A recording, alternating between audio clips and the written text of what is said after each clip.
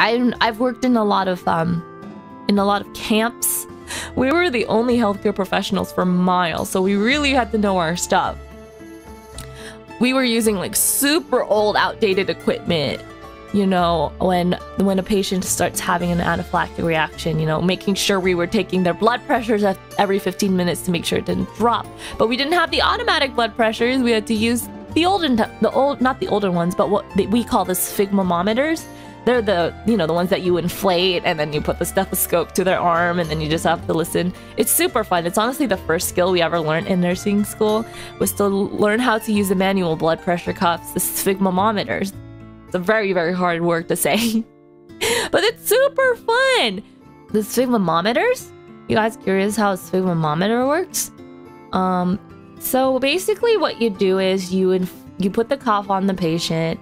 You have the little bulb, right, to inflate it. You put the stethoscope right on where their brachial artery is, which is kind of like in the crease of your elbow.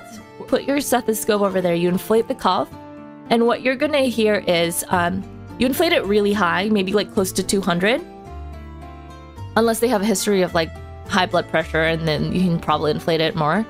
And what you do is you slowly release air, like really, really, really slowly, from 200 all the way down, and you're gonna try and listen out to a pulse around like the, you know, the 120s, because, you know, a normal blood pressure is 120/80 for adults. So you're gonna try and listen out to a normal blood pressure in the 120 to 130 range, if not lower for kids.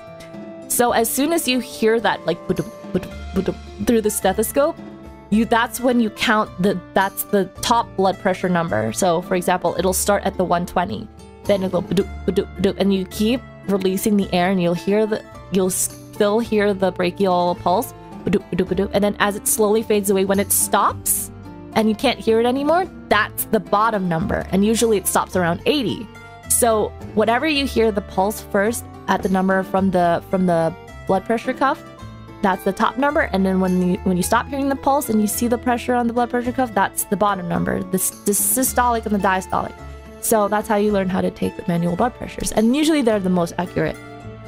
So, but you have to trust your ears on it too, so it's also not very accurate, because some people will hear it earlier and some people will hear it later. Some people won't even hear it at all because people's hearings are really bad, and also their reflexes too.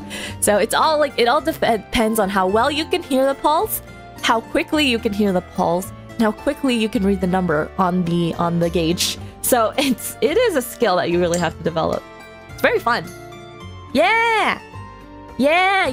Now you know how it works. It's super cool, right? Now you guys know how to take a blood pressure using manual blood pressure, sphygmometer. Yeah, those were really fun. I wish I could do more of them. I still do, but automatic blood pressures are the norm now.